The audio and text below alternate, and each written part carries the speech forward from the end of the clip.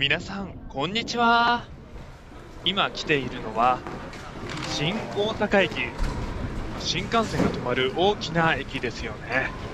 ここからアクセスがめちゃくちゃいいホテルを見つけてしまいました。今日はそんなホテル、ヴィアイン新大阪正面口さんに行ってみたいと思います。今日もよろしくお願いします。まずはね、新大阪駅。新ってつくので、めちゃくちゃ新しくて綺麗な駅かなと思うんですけれども、意外と歴史を感じさせるような雰囲気ですよね。それもそのはず、新大阪駅と言いながらね、東海道新幹線とかなり前からありますよね。1964年に開業された駅ということで、ものすごくね、歴史があります。60年前ですかね。すごいですよね。初めて正面口というところをね、探したんですけれども、新大阪駅の正面口、確かにね、ありました。そこから少し南側にね、3分ぐらいですかね、歩くとあります。ヴィアイン新大阪正面口さんです。ホテル、とても新しいですよね。目の前にトレインビューがね、見えそうなぐらい近いですよね。じゃあ、右側には、メトロ、大阪メトロ御堂筋線も通っています。大阪に旅行したことがあるよっていう方はね、御堂筋線ってほぼ必ず乗るんじゃないかなと思うんですけれども、それぐらいね、メイン通っている地下鉄が目の前にあるんですよね。最初にアクセスがめちゃくちゃいいっていう風にね、申し上げました。3分くらい歩くのかって思われた方もね、もちろんいると思います。このホテルのアクセスがいいっていうのはね、もう一つの御堂筋線の駅なんですね。ね、明日の朝、どれぐらい近いか行ってみたいと思います。1階にはセブンイレブンが入っています。客室持ち込み専用カゴと書かれています。いいですよね。買い物したカゴ、会計して、そのカゴのまま部屋まで持ってっていいということなんですね。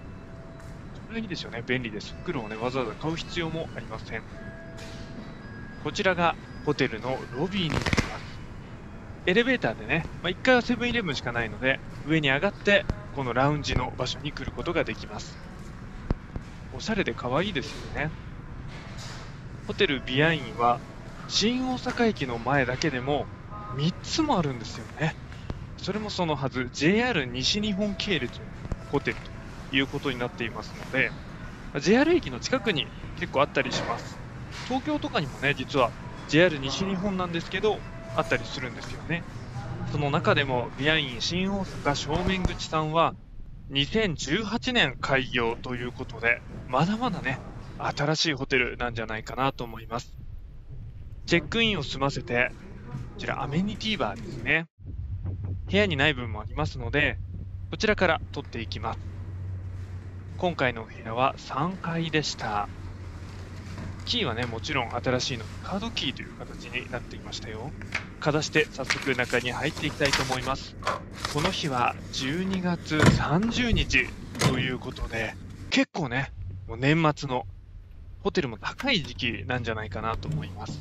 青春18切符を活用した旅行ということで、どこに泊まるか直前までね、決めてなかったんですよね。でこちらのホテルに決めた決め手っていうのは、まずお安かったんですよね。1万円ちょっとぐらいで2人で泊まれました。いろんなね、比較サイトとか見たんですけれども、やっぱりお値段がね、ここまでお安くて、綺麗ですよね。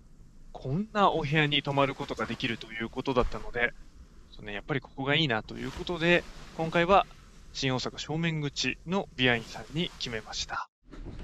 新大阪にね、泊まった理由っていうのは、単純にリーズナブルなホテルが多かったんですよね。観光に行くなら、どうしても梅田駅、大阪駅の周りという形になってしまうと思うんですが、駅がでかすぎてね、結構近いと言っても、歩いたりするんですよね。改札からは結構歩くっていうことが、ね、でかい駅あるあるなんですけど、新大阪も大きいですが、ちょっとね、今回は便利でしたね。1階のセブンイレブンでは、ちょっと関西っぽいものも売ってました。西日本の方ですかね。味付け海苔と書かれています。味付け海苔がおにぎりに巻かれているんですよね。あんまり東京、東日本の方だと見ないですよね。これおそらくこちらの方限定の商品になると思います。夜食を食べておやすみなさいと言いたいところだったんですが、ちょっとね、外に出たいと思います。一応ね、泊まっていた階には、こんな感じでドラム式の洗濯機もあったりします。いいですね。これお手軽に洗濯ができるのかなと思います。私も初めてね、ホテルで使ったドラム式洗濯機があまりにも良すぎてね、ちょっといつか使いたいなと思って、今はね、ちょっと使っています。やっぱり乾燥までね、やってくれるっていうのは便利ですよね。特に旅行の際は、なかなかね、洗濯に時間を使うっていうのはもったいないですから、洗濯してって乾燥機に移してってやってる時間とかがね、なかったりもするかなと思います。さあ、こちらはホテルの無料貸し出し備品ということで、ホテルの部屋ってやっぱりね、乾燥してしまうのかなと思います。やっぱり乾燥気味の方がね、カビたりしないんでいいんですけれども、こんな感じで加湿器を使うとよりね、寝ている喉にはグッドかなと思います。これ無料で貸していただけますね。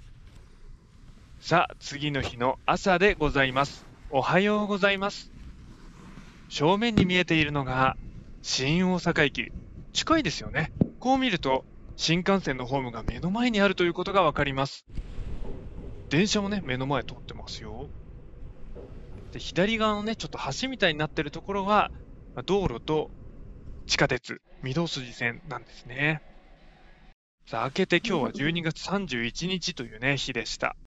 貸していただいていた加湿器とセブンイレブンでね、借りてたカゴ、これはね、返していきたいと思います。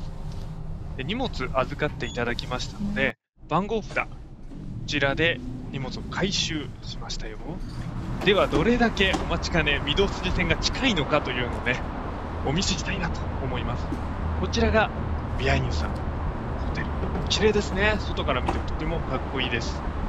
では、早速行ってみましょう。まずは、道路を渡っていきます。もう見えてきました。大阪メトロのね、ファーンって音がね、聞こえたと思うんですけれども、この上に見えている橋の部分、これがもう地下鉄走ってるんですね。あれ、地下鉄なのに上走ってるんだっていうのもあると思いますけど、ちょうどね、この区間は橋の上を通っているということですね。もう着きました。新大阪駅、御堂筋線ですね。こちらに乗れば、梅田も天王寺も難波も行けますね。これめちゃくちゃ便利ですよね。ということで、新幹線にも大阪の各都市にも近いということで、相当ね、便利な場所だなという感じがありました。直結ではないので、ホテルのホームページを見ても、新大阪駅直結という文字はね、ないんですよね。それでも、やっぱり直結レベルでね、近いかなと思います。直結と書いてあっても、なかなか歩くっていうことはありますよね。出口がね、すごく遠くまであって、そこから直結でもね、嘘はついてないので、そういうこともあるかと思いますが、こちらね、逆ですね。直結って書いてないけど、めちゃくちゃ近いっていうね、そんなホテルでした。今回この動画はここまでいかがでしたか？動画を最後まで見ていただき、ありがとうございました。